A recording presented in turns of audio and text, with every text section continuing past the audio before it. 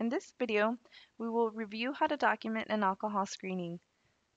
The screening should be conducted every 6 months to all patients ages 18 years and over. From the intake template, hover your cursor to the navigation bar to access the Audit Alcohol Screening tool.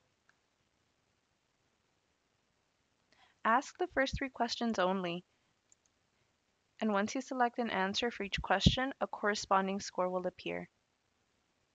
Next, select your assessment from the very bottom of this window by clicking on this row to open the diagnosis code screen.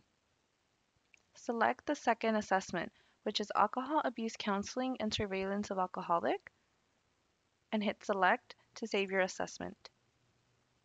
The patient's total score will appear towards the bottom right of this window. Women with a total score of 3 or more and men with a total score of 4 or more will screen positive, and it will need to be documented in the HPI.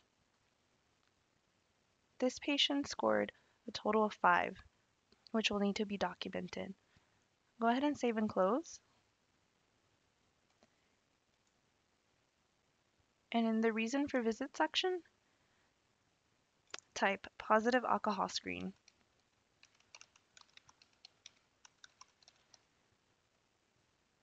And select add. Write any comments and save and close.